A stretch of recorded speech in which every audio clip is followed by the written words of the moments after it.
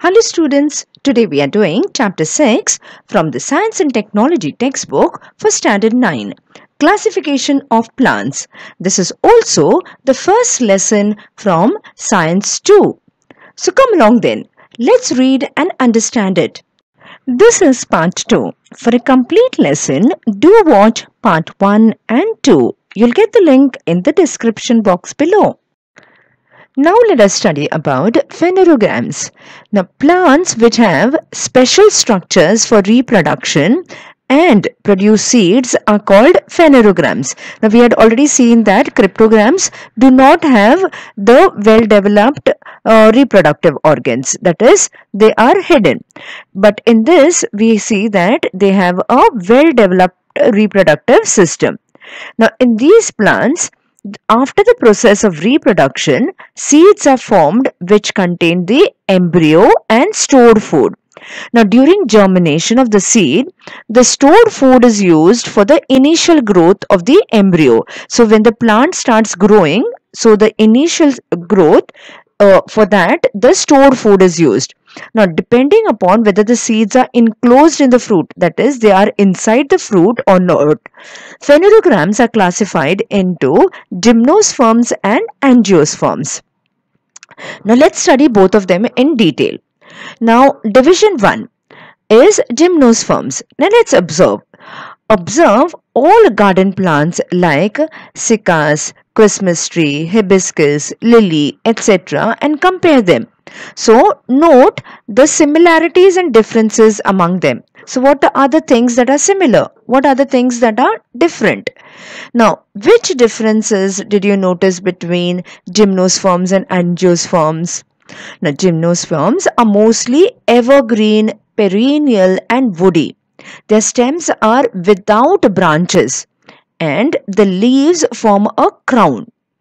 These plants bear male and female flowers on different sporophytes of the same plant. Seeds of these plants do not have natural coverings, that is, these plants do not form fruits and are therefore called gymnosperms. Now, gymnos means naked and sperms means seeds. So, they do not have a covering, so therefore they are called gymnosperms. Now, look at the examples given here. We have the cycas and this is another plant that is there right on top of it. This is how we'll find the seed. So examples are cycads, piscia, that is the Christmas tree, then thuja, that is the morpanki, then we have the pinus, that is the deodar, etc. under this example.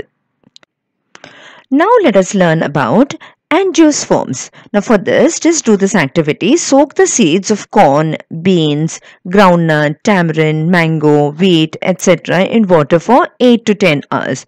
After they are soaked, check each seed to say whether it divides into 2 equal halves or not and categorize them accordingly. So if you can break them into 2 equal halves, that is, they are called dicotyledonous, that is 2 parts, and if they do not, then they are called monocotyledonous.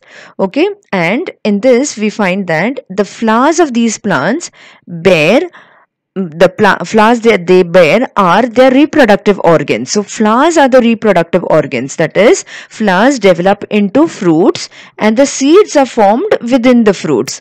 Thus, these seeds are covered.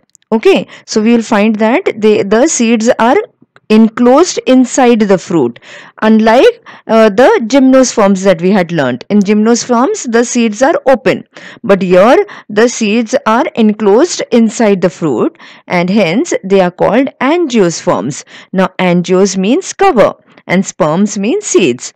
So, the plants whose seeds can be divided into 2 equal halves or dicotyledons are called dicotyledonous plants. So, all the plants that bear seeds which can be divided into 2 parts is called dicotyledonous plants, and those whose seeds cannot be divided into equal parts are called monocotyledonous plants. That is, they have just one part to the seed.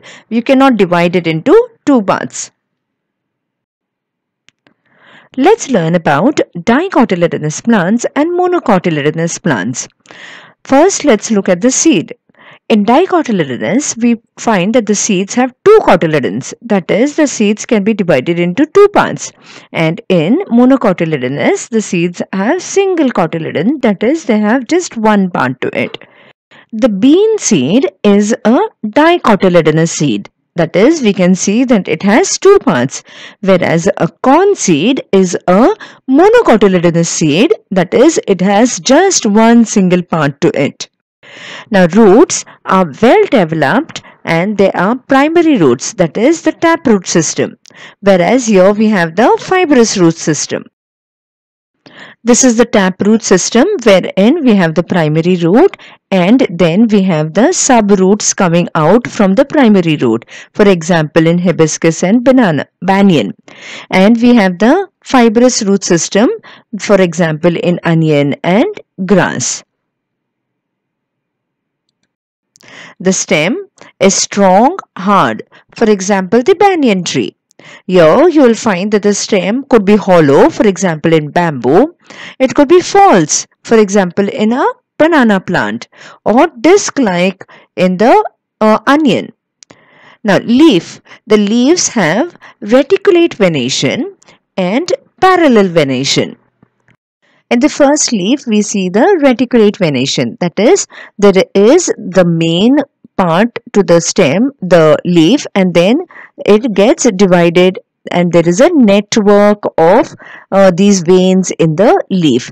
Whereas in parallel venation, we see that the veins go parallel to each other.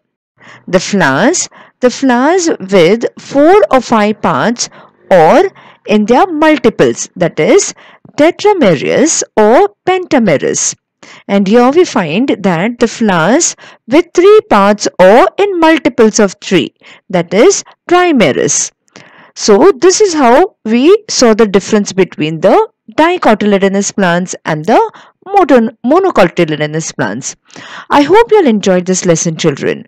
For the answers to the textual exercises and free worksheet, go to www.jkacademypro.com. You'll get the link in the description box below. Thank you. Bye-bye.